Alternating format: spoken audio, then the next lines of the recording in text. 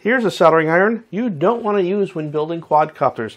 This is an old Radio Shack soldering iron. What you do want to use is a nice thermally controlled soldering station. There's two types of soldering tips I like to work with. Let's first talk about... There's a lot of different kinds of solder out there. Everything from this old Radio Shack to this lead-free. Now, you might be thinking, gee, lead-free, that's got to be better.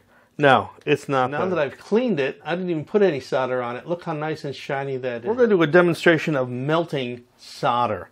You'll notice I have my soldering station. See, it just goes right on there. Notice the boiling. Perfect. Let's try that again. See how this wide chip really works well on these large pads. Watch that little dimple. Did you see that? If I take this off, there you go. Go to Quadcopter Coach and sign up.